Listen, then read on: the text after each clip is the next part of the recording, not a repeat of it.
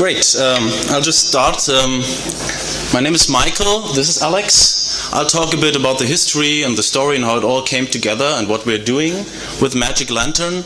And Alex will go into the more technical side of it and talk a bit about photography and what we've done there. So, whom of you has a Canon camera? Are there any Canon users in the room? So, you can see Canon cameras. They're pretty widespread and a lot of people use them. I'm not sure why we've spent so much time with Canon at first and not Nikon, but that's how it happened. So we've got a workshop on Friday, and please join us if you're interested in hacking your devices. So what is Magic Lantern? It's a free open software firmware add-on for EOS cameras. With add-on we mean we're not flashing the devices. We're doing differently, which has a couple of benefits. And it's developer hobbyists in our spare time, but it's used by a lot of people, and professionals use it for their jobs as well. So it's quite stable by now. And we try to add not only photo functionality, but also video functionalities. So the idea is you can take those very good sensors and use them for video capture as well. It runs from the SD card, so the software we're producing, or the CF card. And as I said before, we are not flashing, we're just executing it. So we have 18 active ports at the moment for all the different cameras that are out there, and new ports are coming whenever someone feels like finding out how to run it. Usually the difference is not so much between the cameras, so that makes it possible to port Magic Lantern to new cameras as well. The community is really pretty large. We've got over 300,000 downloads, and that's just for the stable release. We don't really know what's happening with the nightly builds. And we've got about 28,000 registered users on the forums. So that's not just people that are downloading the software, these guys are actually participating. The source code, as you can see here on the graph, after 2013 things pretty much exploded and a lot of people joined in, and that's why so much functionality came into this project. Take this quote with a grain of salt, because although it's just trying to guess at the size of a project, but we've got 76 actual contributors just in the last year, so that's pretty good for a project like this. What I said before, it only runs in RAM, so we are not flashing. We either forge a firmware update, so with a payload that gets executed instead of the actual flashing taking place, or once we've done that, we can set a certain flag in the camera that activates developer mode that searches for an AUTXIC bin file that we can then put on the cards, and whenever the card is, whenever the camera is started, our code executes and we can take over. So taking over means we move around the memory pools, try to get as much memory as we can, and we hook into the original firmware tasks, and we try to do all kinds of funky stuff. So we've got our own menu, so we are not editing a lot in the original Canon menus. They exist friendly next to each other, and then all the stuff we're telling you about happens. The legal issues, well, it's like smartphone jailbreaking, but cameras, they have no software ecosystems, so it's not probably as dangerous as in some other areas. But we're careful anyway, so we do not copy any verbatim Canon code. And from a certain standpoint, I think we are more or less safe in the way we do stuff. We had to sign our firmwares, even though they are not firmwares, they need to be executed, and the keys we use for that, we just have them internally, we are not distributing them officially. And there are some ethical decisions. So far we haven't touched any of the Pro cameras. That's because they're a bit expensive for us as well. About the history, it was mostly a one-man show in 2009, so the project is about 5 years old by now. And then stuff happened. So we were inspired by some of the things that happened in other hacking projects. We went on to Bitbucket. Then Alex took over as one of the lead programmers, and he has invested a lot of time into the project. HDR video happened in 2011. Then we started a new homepage. This is where all the usual users of the cameras joined in and used the software, helping us improve it. In 2013, a lot of stuff was happening. So So we added a lot of modules. There was 14-bit raw video recording, which is very interesting. I'll talk about that later on, but it really pushes these cameras to the professional film cameras, you know, from Hollywood. And they are about 2,500 euros only, even the best Canon cameras you can get in this segment. And also the last 3 months, a lot of stuff has happened, a lot of refactoring and new formats, RSA image encryption for those people who need that in the field, a unified audio framework, some scripting, and Alex will talk about a sensor upgrade. Just a short information, 14-bit raw video. The idea is you take the raw sensor data from the sensor, you don't do anything with it, you just pipe it through, put it on the card, and then on your box at home, you can edit that footage. You debarrier it, you sharpen it, you do all kinds of stuff with it. You've got the full 14-bit color information, which gives you all kinds of possibilities to grade the image. Okay, so this is how it looks with a standard H.264, and this is how it looks with RAW. You can see how the highlights are retained, how the details are retained, all that kind of stuff. So it's your turn. Okay, so as you may know, Magic Lantern is very popular for video. You know that this raw video discovery was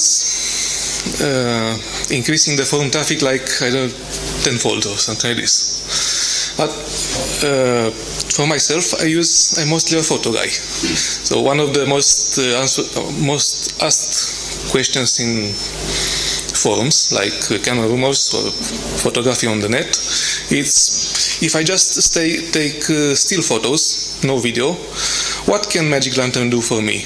And I thought to fill this gap a little and present 3 main features that I use.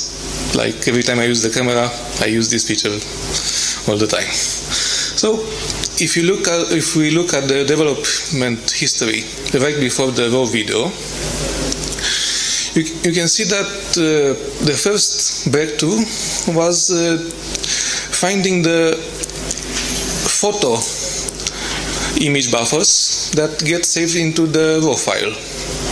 So with this raw buffers, I was trying to get correct overexposure warnings to tell when a picture is overexposed or not. A while ago we found the live view buffers, which was a huge discovery. So the same raw data was also available in live view at 30 frames per second. And like a week later or something like this, we found out a way to write this data stream fast enough to the cards.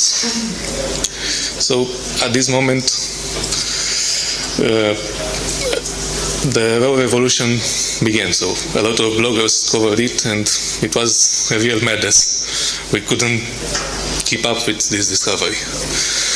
But what not many people know was that the raw video discovery was started by a breakthrough on the photography side. So of course we did not forget the photos still shooters.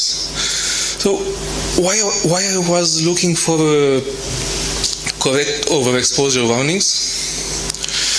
This is a JPEG image, and you can see that the JPEG histogram is clipped on the blue channel. Is this picture overexposed or not? No, it's actually underexposed by at least 1 full stop.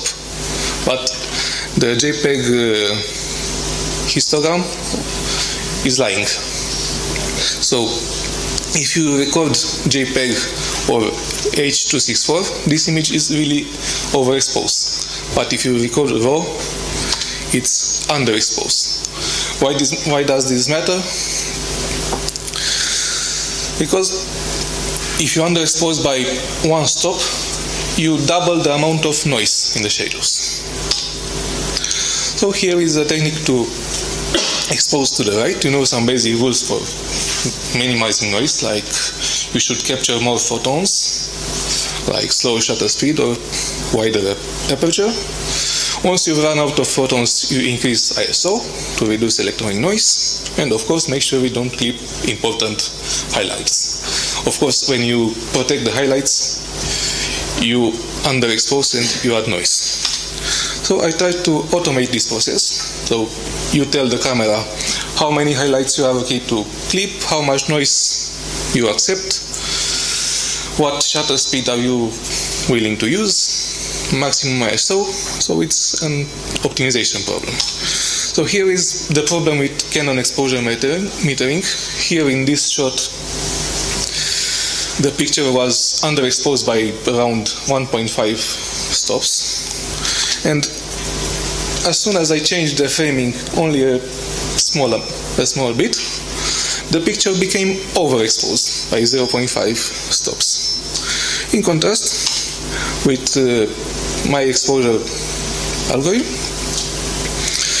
I try to push the histogram as much as we can to the right side without clipping important highlights.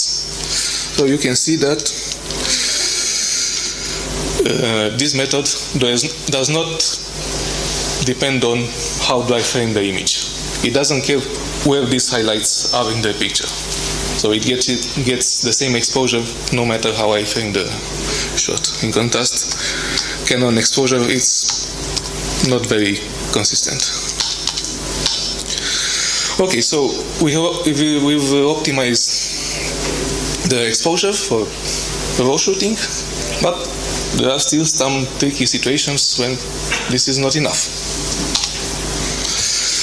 For example, when shooting from an inside, like this room, and you also want to keep the detail from outside, out of the window.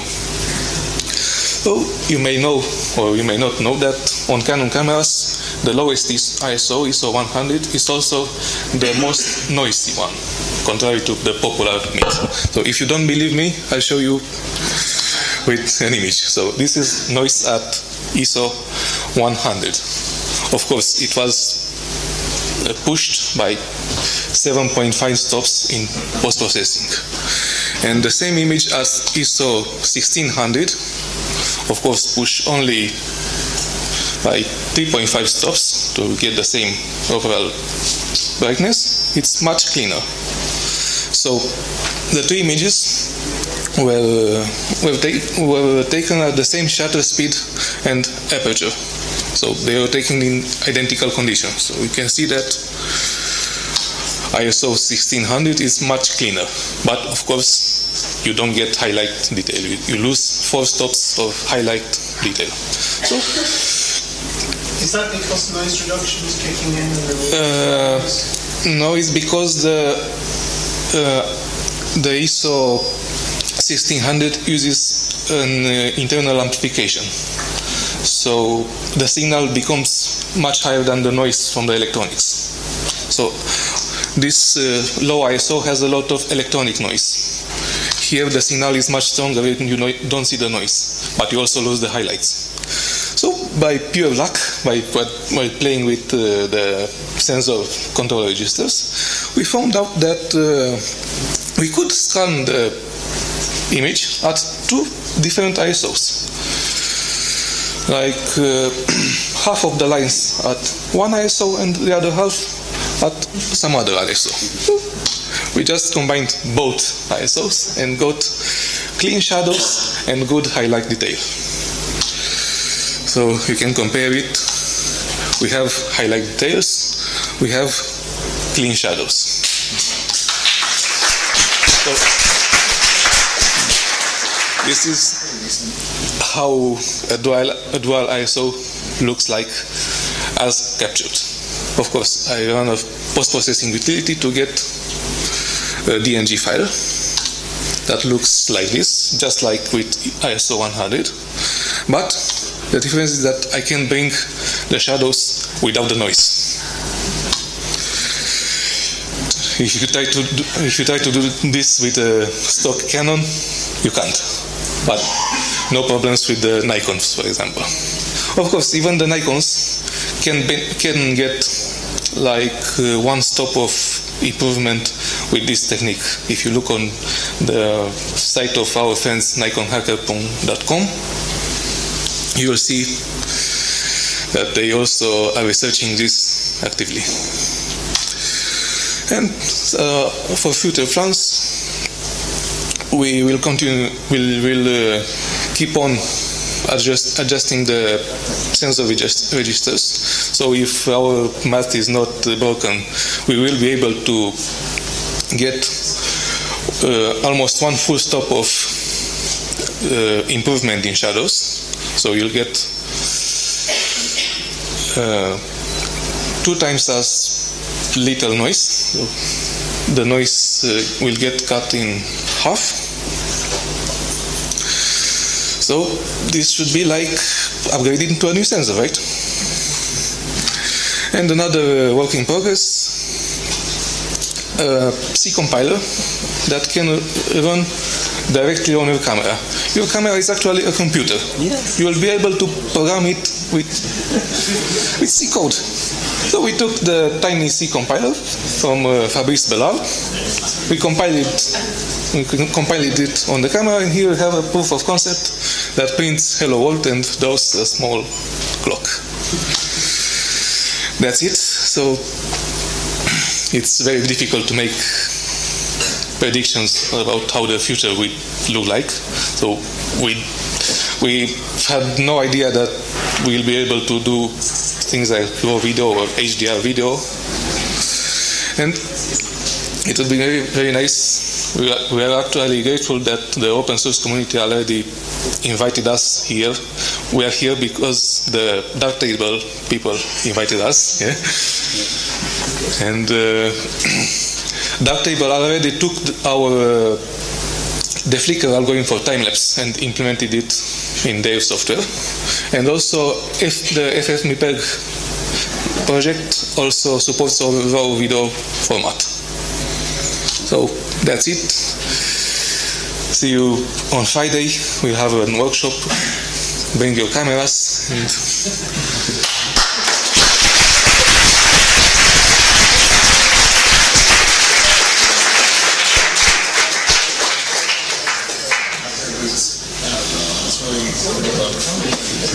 Right on time.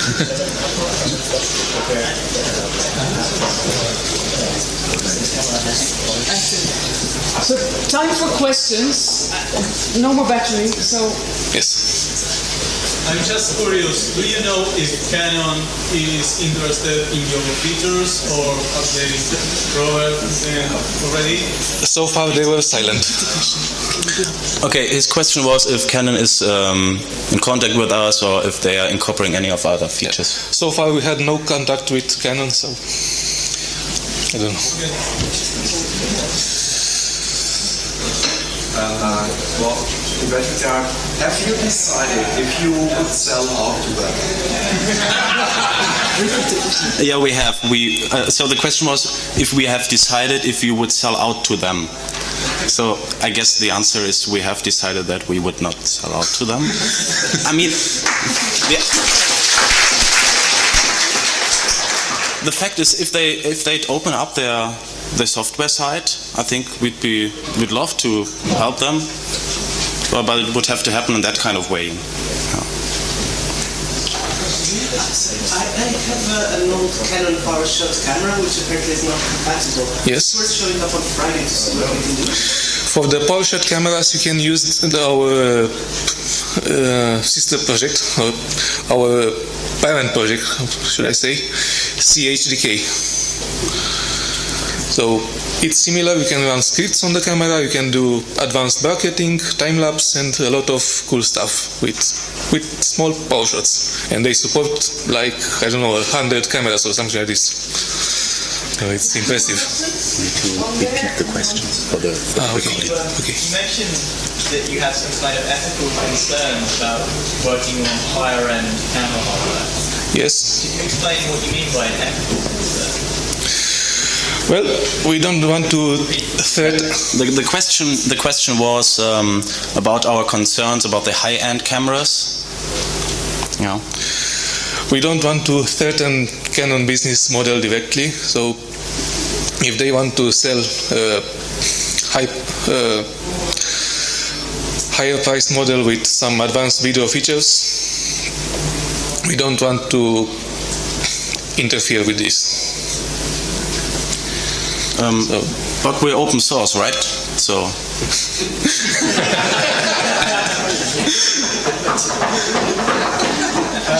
Not a question, but I just wanted to say thanks, because I'm a videographer and the software and anything else just makes my life so much easier.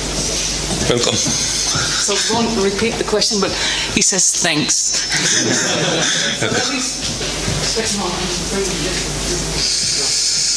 So I have two questions. Firstly, how Canon specific is this, and how possible would it be for someone to do a Nikon related? I know people here don't like Nikon, but I happen to shoot it, so. And would it be starting from scratch, or what would it be? So the question was how Canon related our code is, and if it would be possible to port it to other cameras.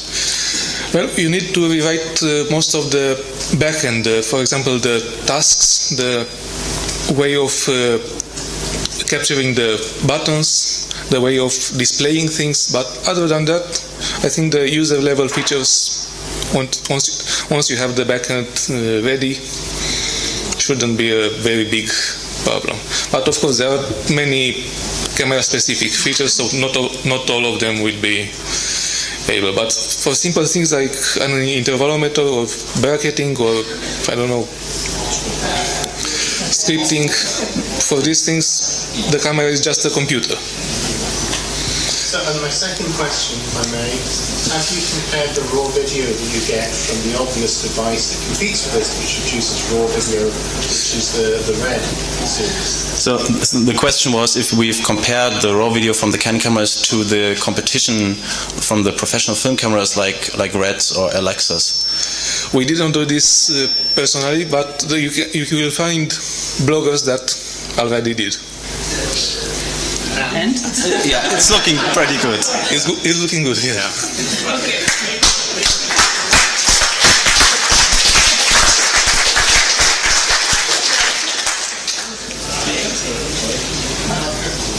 Can I more people come forward, maybe? Maybe I can answer this question since I wrote a Red recorder some years ago. Red does wavelet compression on the. They encode the 4-wire. They just use raw 4-wire plates and encode them with wavelet. So in a matter of fact, sorry. Raw footage is better. Point correlations and getting it's not actually in the market. The camera can still do more. That's not the point of ventilation. I think it's great that Sam has ported to the Red platform because they did some really great things with the latest high format of the cameras and they did it obviously because Alexa does it. Has the same high format as the same just up to the disc, and the Alexa sensor is a lot better. Yeah, I guess if you want to know more about that, we can just talk about it on Friday. Alright, and I have to say thank you. Thank you.